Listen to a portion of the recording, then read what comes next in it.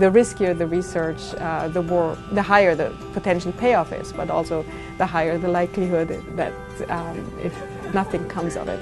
Yeah, but you want to make sure you can use it as well. Most recently we've become more interested in higher order chromatin organization and how nucleosomes are organized in these vast arrays and forming these three-dimensional networks that will then eventually regulate transcription and DNA replication.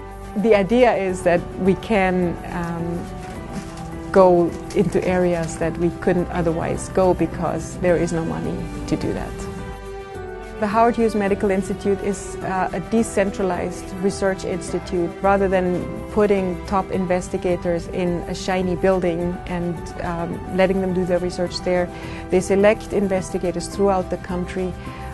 They select people who they think can have an impact on research on basic questions in biological sciences. The main target of our research is not to find cures. I have to be very honest with that. And usually that's not a very popular statement to make. But I think being at a state university, we have that luxury of working on basic discovery. And I should also say that the Howard Hughes Medical Institute, despite its name, does not have an explicit mission of medical research. They're very much interested in basic research.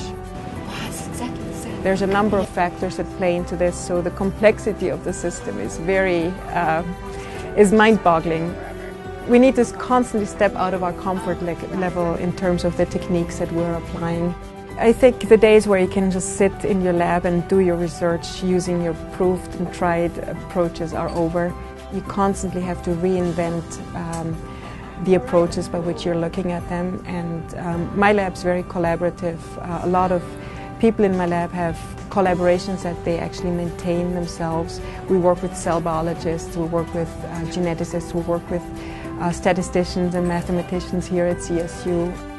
HHMI allows us to ask these bigger, more risky questions.